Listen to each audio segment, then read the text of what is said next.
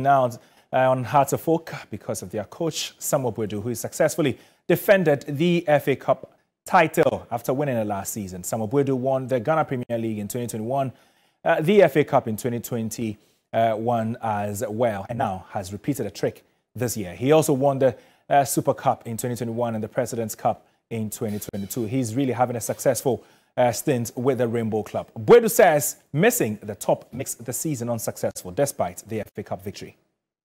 No, not really. As a coach, I'm a failure because I'm not part of the top four. So I'm really disappointed and supported. But this is how football is. So they should keep supporting the team. And I know that with time, things will change. I feel great. You could say Hearts of Oak is a big club. Going trophyless is a problem for me as a head coach. But we thank God that we have won this trophy for Hearts of Oak family.